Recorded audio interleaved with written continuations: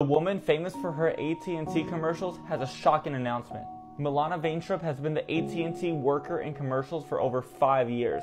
But recently, because she's the director as well, she's changed how she appears in the commercials.